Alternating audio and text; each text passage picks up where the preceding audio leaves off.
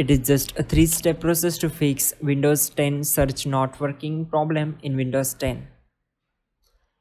In the first step, go to search bar and type control panel. From the search result, click here to open it. Then go to category and select large icons. On this window, click on indexing options. Now click on advanced. On this window, just click on rebuild. It will take some time, so click on OK and complete all process. In the next step, go to search bar and type task manager. Click here to open it. Then go to services tab. Then right click on W search and just click on start.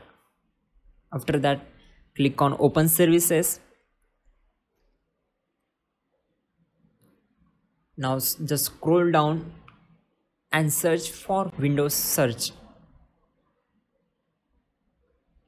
Right click on it and select properties.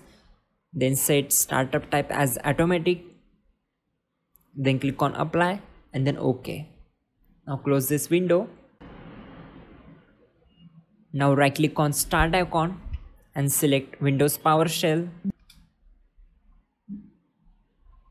Then type this command carefully, PowerShell space dash execution policy space unrestricted, and hit enter.